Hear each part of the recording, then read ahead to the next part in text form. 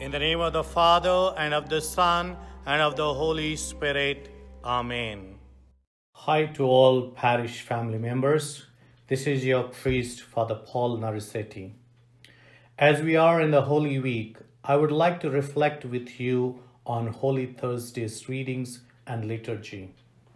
The readings given for us for this Holy Thursday are: first reading is from Exodus chapter 12 verses 1 to 8 and 11 to 14. Responsorial Psalm 116. Second reading from 1 Corinthians chapter 11 verses 23 to 26. And the Gospel reading is from St. John's Gospel chapter 13 verses 1 to 15. The first reading explains to us the Passover of the Lord. Each house has to take a lamb without blemish on the 10th day of the first month and keep it to the 14th day of the first month and slaughter it at twilight. This day will be a day of remembrance. Thus, the Passover feast of the Israelites, what we read in Exodus chapter 12, verses 26 to 37, commanded by the Lord God and celebrated yearly by all Israelites to thank God for his miraculous liberation of their ancestors from Egyptian slavery, their exodus from Egypt, and their final arrival in the Promised Land.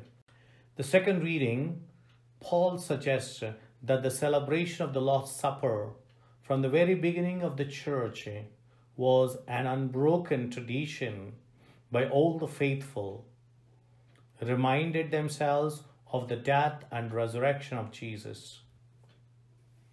The Gospel reading describes how Jesus transformed the Passover into the Eucharistic celebration.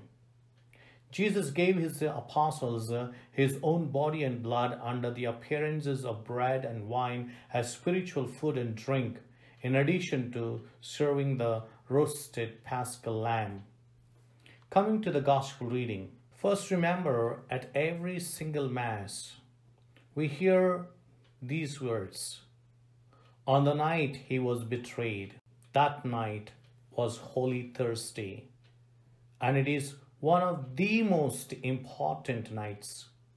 What happened on this original Holy Thursday night? Holy Thursday was one of the most crucial days in the life of Jesus Christ.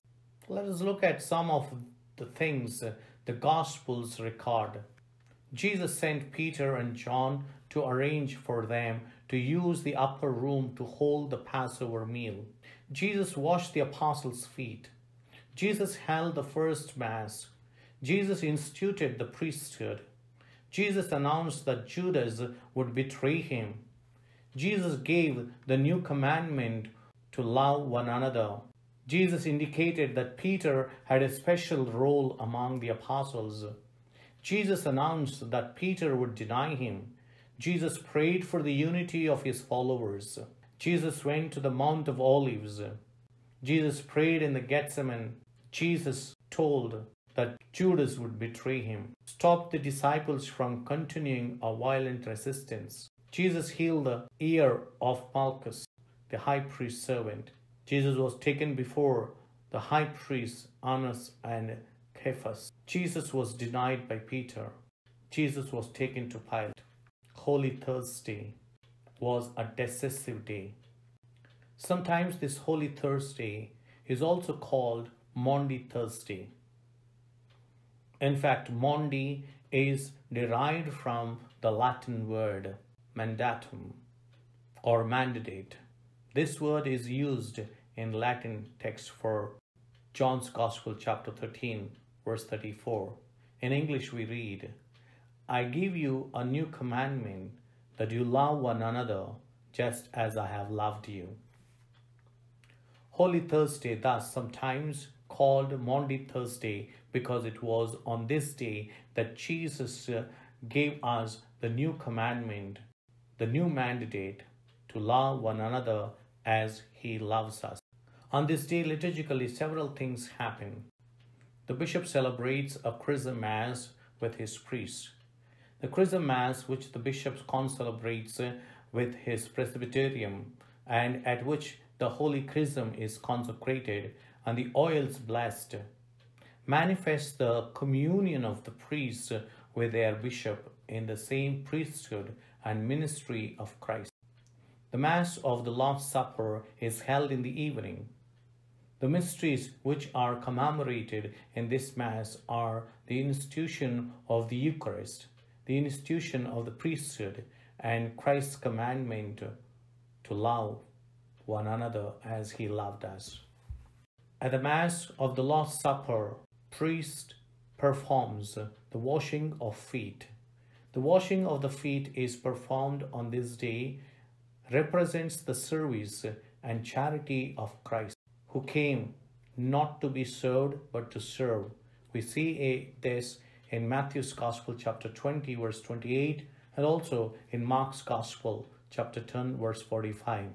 The tabernacle is empty and the Eucharist is put in a place of repose. The altar is stripped.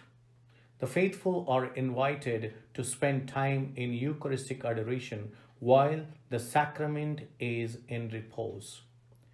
This year, as we all cannot come to church to participate, what can we do in our homes? Make our homes a domestic church. If possible, the elder of the house washes the feet to show that you are at their service. We too cover all the crosses, statues with a veil that are there in our homes. Do not light the candles or lamps before the images of saints. Do the Eucharistic adoration. Read the Gospel of St. John, chapters 13 to 17, meditatively. During your adoration, please pray for the love of the Eucharist to be increased in all the faithful, for this is the anniversary of the first Holy Mass. Pray for your priests, for this is the anniversary of the institution of the ministerial priesthood in order to perpetuate the Holy Mass and other sacraments. Keep in mind the love of the neighbor, for this is the new commandment that Jesus Christ had given to all of us, and pray for the love of our neighbor. The love of neighbor needs to be extended to our brother sun, sister moon, brothers wind and air, sister water, brother fire, mother earth. And we see when we don't have the love of this, we will be in trouble. So love our nature, praise and bless the Lord, and give thanks and serve him with great humility. Amen. The Lord be with you and with your spirit. And may Almighty God bless you and your family, the Father and the Son and the Holy Spirit. Amen.